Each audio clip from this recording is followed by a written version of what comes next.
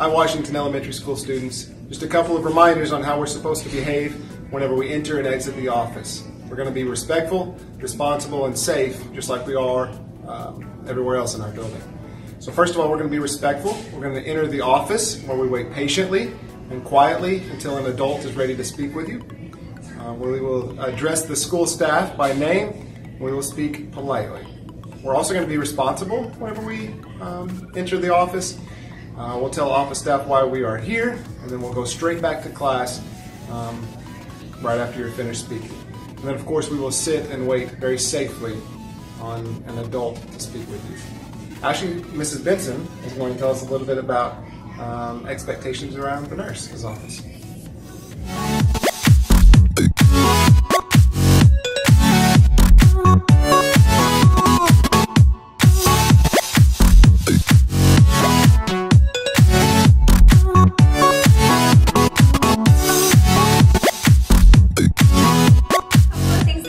Whenever you go visit Nurse Shelley, some expectations that we have for you. In terms of being respectful, make sure that you wait quietly. If she has a student with her, make sure that you're patient and you wait your turn. Wait for Miss Shelley to give you permission to come into her office. If you receive medication, make sure to wait patiently behind the red line until Nurse Shelley is ready to serve you.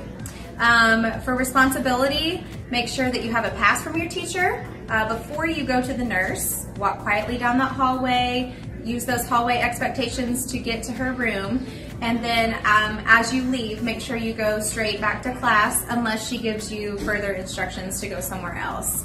Also, make sure that you are polite and you're respectful to Nurse Shelley, and make sure that you tell her what you need or what's going on. Back to Mr. Colbert.